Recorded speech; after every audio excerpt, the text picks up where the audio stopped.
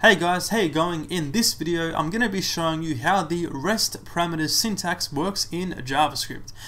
So essentially, it's a relatively new kind of syntax introduced in ECMAScript 2015 or ES6, and it allows you to write out functions which accept an infinite number of arguments through an array. So it works very similar to the argument object, but it's going to be just a bit easier to use, and you're also dealing with actual arrays this time around. So I'm going to be showing you how it works, and of course just a few examples. Okay, so let's go inside the text editor right here.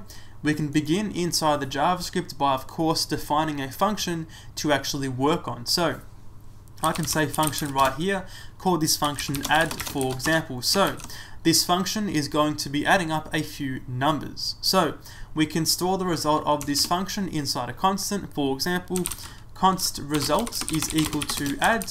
I'm going to pass in here something like 5, 10, and 20. So this right here is my sort of unknown number of arguments. I expect result to be 35. 5 plus 10 plus 20. We're going to be using the REST parameters syntax to essentially take an array of these arguments and then of course loop through them and give us the result. I can then say console.log result, and that's going to work just fine. So now let's go inside here and write out the syntax for the REST parameters. It looks just like this, very similar to the spread syntax. You put 3 dots just like this, followed by the name of your identifier. For example, nums. And that is it. So now, essentially, nums is accessible through this function, and it's an array of 5, 10, and 20. If I was to then console.log nums, I'm going to save this now and refresh right here. We can see we get an array 5, 10, and 20. So that's basically how it works. Relatively straightforward. So now, for a bit of demonstration here, I can write a new variable here called total equal to 0, and we can of course loop through each number and of course add them to the total. For example, for const n of nums, I can say total plus equals n.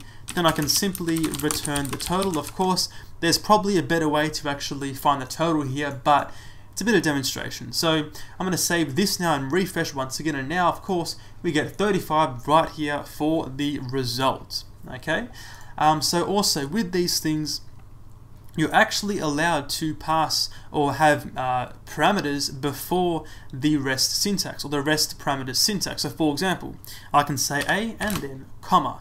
So in this case right here, essentially a takes the value of 5 and then 10 and 20 become an array within numbers. Okay, sorry, nums. So I can then console.log a, then I can say console.log nums, save this and refresh. This time around we can see a gets the value of 5, then the array here is just 10 and 20. And of course the result reflects on that. 10 plus 20 is of course 30. Okay, and you can of course do the same thing for b, so a, b, and then nums. This time around, of course, we can console.log b, save this, refresh once again. Now we get 5, 10, and 20. You get the picture. Okay, cool. So you're actually not allowed to have a parameter after the REST parameter syntax. So I can't say, for example, d like this because it doesn't make too much sense. Essentially, the way it works is it takes 5 as A, 10 as B, then any other numbers or any other elements or arguments passed through after those two, these two here, are put inside the array. So D doesn't make too much sense. In fact, if I was to save this and refresh, we actually get a syntax error. So REST parameter must be last formal parameter. So definitely don't do that.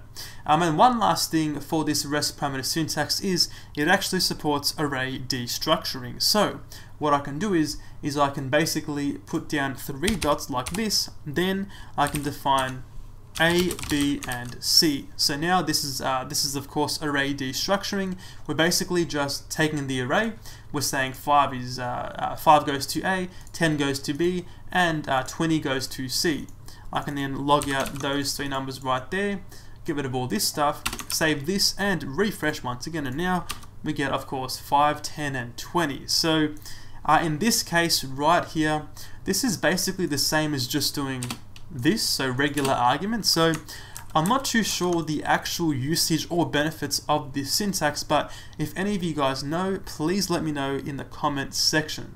And that is all for this video, guys. Thanks for watching, and I'll see you later.